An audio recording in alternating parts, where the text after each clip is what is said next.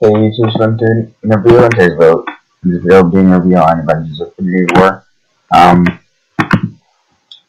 So this movie was a good movie, but there's only like a few things I didn't like. I kind of liked Gamora's death and how it didn't. And so I felt like really tired. It's only 6:02 a.m. in the morning. And yeah, I kind of like how Gamora died and everything. But Wong, where he's like somewhere over here. He's brilliant, but I also love the poster. I don't really like Bucky in it. But Iron Man with his shield and everything, his suit looks so cool. I like it. Thanos was awesome in the movie as well. All that's one. Thanos was awesome. I kind of like him better though with his normal suit. He looks cooler, in my opinion. And yeah, everyone disintegrates in the end. Not everyone, but some people, because Thanos wants to take away half of the world. I think Thanos is kind of a dumb villain though, because he's just trying to take away half of Earth's population.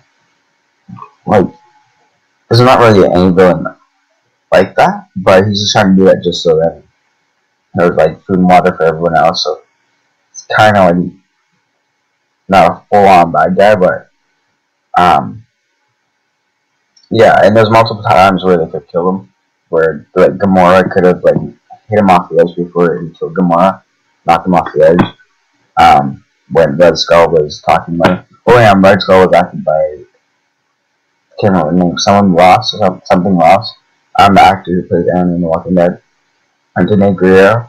I think she's like, is that her? No. Well, she's the character in Wakanda. Black Panther. I haven't seen Black Panther yet. Though she didn't even know about it. But yeah. Yeah, part one. So there might be another one, but oh yeah, no, there's also a Nick Fury thing in the end where he calls Captain Marvel, so she might go and then like turn back time or something. Yeah, oh yeah, and when Doctor Strange gave the Time Stone to Thanos, he could have just turned back time and everything. So when Iron Man wasn't like basically dead, which was really dumb. Groot was a teenager, is funny, like when he first appeared. So I don't wanna have to ask you again, because he was playing like something Defenders. Vision died. He's kind of a big thing, an important character in the movie. Oh yeah, in the Hulk, where he didn't want to be the Hulk.